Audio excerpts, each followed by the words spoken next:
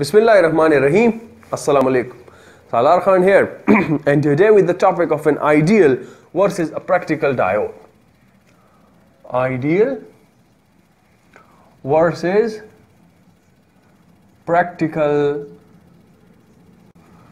diode. Alright, so ideal is what? Ideal is the diode that we consider for theoretical purposes, for calculations, etc.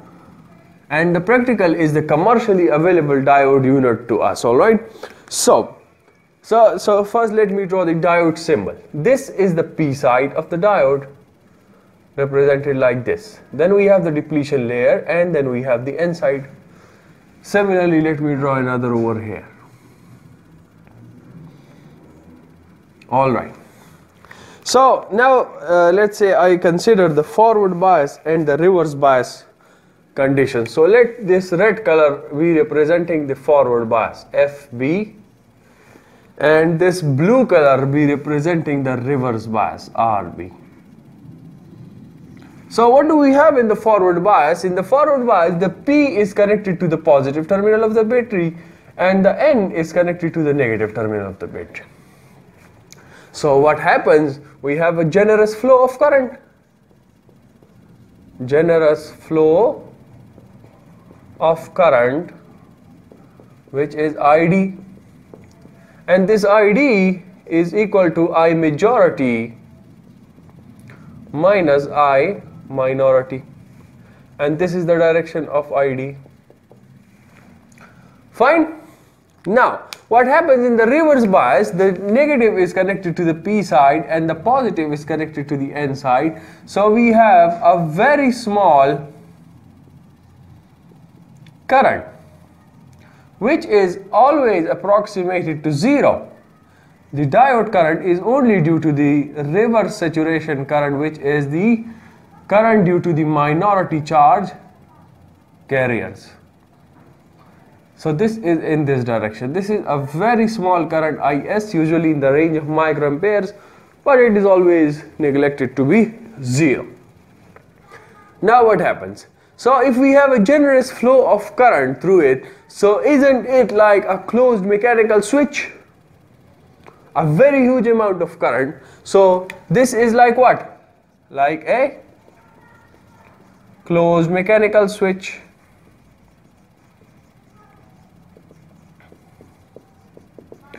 Why? Because we have current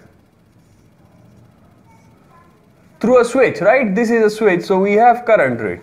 We don't have any voltage drop because the resistance is 0. Alright, I missed the point of resistance. First we have the point of resistance. The diode resistance is very small in the forward bias. In the forward bias, the diode resistance, let's say diode resistance, and let me mention it by RD, is very small. Ideally speaking, this is the practically, it is very small. So a generous flow of current takes place. For an ideal diode, this is supposed to be 0. RD is equal to 0. So in the forward bias, what will the diode do? It will act as a closed mechanical switch. Isn't it so? So if this is the switch, this has been closed, so we have a large amount of current passing through it. Now, if the current is 0 through something, so the current is 0 through an open circuit, so which means open circuit has what? It has a very high resistance. So this resistance is very high in the reverse bias state, and which means that ideally,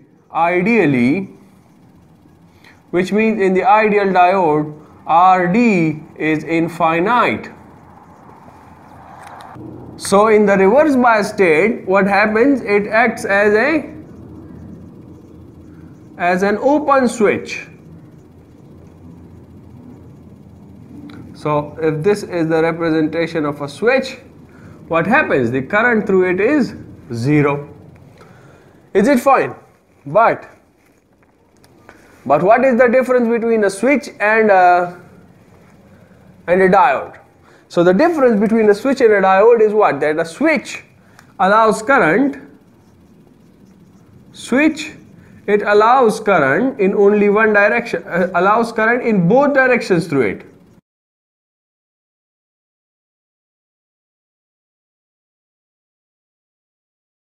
Whereas a diode is different in a way that only current flows in only one direction through it.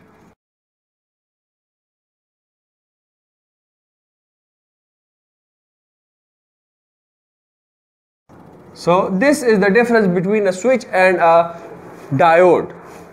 Okay, so now I draw the VI characteristics of an ideal and a practical diode. So let me remove this part of it, alright? The reverse bias portion I have removed. So if this is the current ID axis, and this is the VD axis. I hope it is visible. Alright. So now in the ideal diode what happened? In the practical diode we have already seen that a current is 0 till the barrier potential is achieved, and then this is VB, and then what happens? An exponential rise. Similarly, in the reverse bias state we have the reverse saturation current and we have a V breakover voltage, and then like this. So this is a normal curve. Now this is for the ideal diode. For the practical diode, sorry. Now the voltage from the Ohm's law, we see that the voltage is ID, RD. This would be the voltage across the diode, RD. Alright. So for an ideal diode, what happens if RD is 0? If RD is, we have seen in the forward bias state, forward bias was with the red color. So forward bias has RD 0.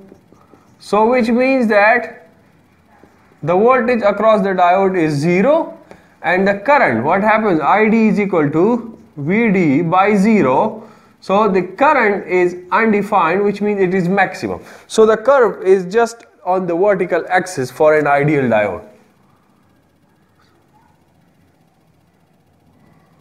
So this green color represents the ideal diode. Now for the reverse bias,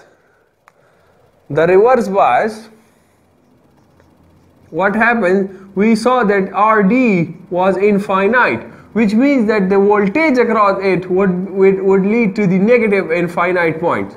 And if we talk about the current, so ID is equal to VD by an undefined point, which is a very high point. So ID is equal to VD by RD, so this would now be equal to 0, which means the VD is extending and the current is 0. So now this point lies on the horizontal axis like this. Well, I just draw it above the horizontal axis so that it is visible. So this is your VD. Alright, so the blue color represents, the green color represents the ideal diode, and the blue color represents the practical diode. Is it fine? So that's all about this lecture. That's all about the ideal versus practical diode. In the next lecture we see the resistance levels or diode equivalent circuit, so any one of them. Till then, take care of yourselves and everyone around you. Goodbye.